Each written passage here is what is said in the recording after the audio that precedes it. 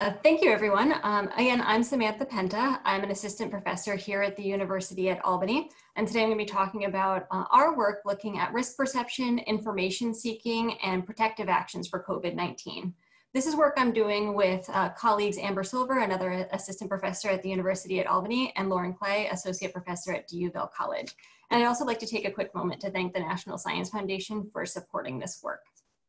Now, the basis of this study is grounded in the notion that how the COVID-19 pandemic unfolds is fundamentally linked to human behavior. What protective actions people do or don't engage in will shape how COVID-19 spreads.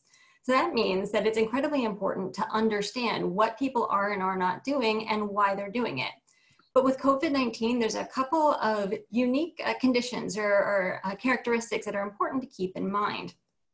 The first is that COVID-19 is invisible, right? You cannot see the coronavirus with the naked eye. So then this begs the question of what cues do people use to understand the threat when the threat itself is not visible? And then how do those cues shape risk perceptions and behaviors, right?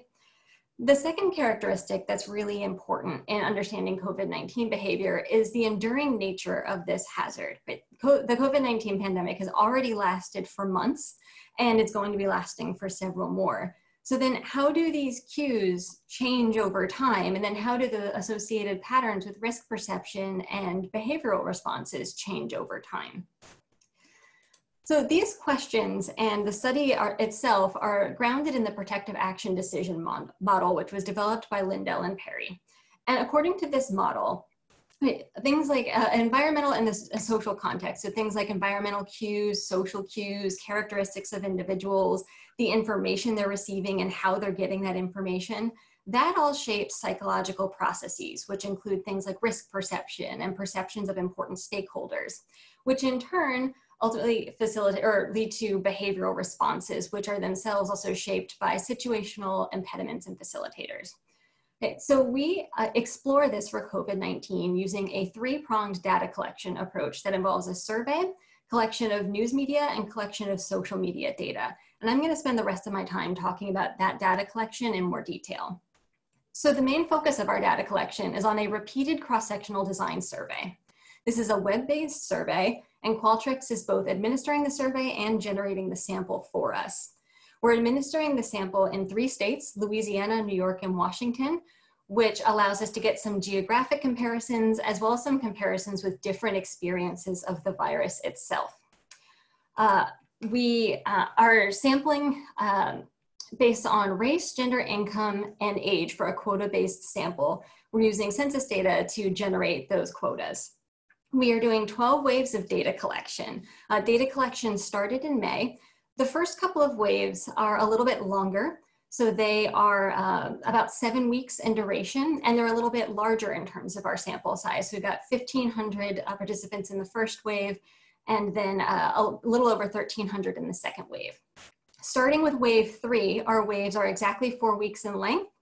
And we're aiming for 700 to 900 participants in each wave with a goal of 300 participants from each of our states. We're currently in wave 4 with an eye of ending data collection in the summer of 2021. So we're gonna have a year of data on this. The survey content, the survey questions themselves ask about all those components of the PADM model. And we have some additional questions that look at things like pandemic stress, health literacy, and food availability as well. So pretty comprehensive. Now that survey data collection is being complemented with use of traditional and social media. So the traditional media, news media that we're collecting comes from 2 newspapers from each of our states of focus, and some additional national news coverage provided by CNN Wire, and then we're also pulling from the national coverage from the New York Times. The social media we're collecting is Twitter data from important international, national, and state level actors. So to give you some examples, we're pulling from like the World Health Organization, the Centers of Disease Control and Prevention, and state level public health agencies. Now our main purpose in pulling this data, or pulling these data sources initially was to get more information on those social and environmental cues, but we're collecting this data for the duration that we're running the survey. So these 2 data sets are becoming really interesting and quite powerful in their own right, and offer some really unique opportunities to look at how COVID-19 is being presented and discussed in these two media forums. So with that, I'll thank you so much for your time, and thank you to the COVID Information Commons for the opportunity to talk about our work. Thank you.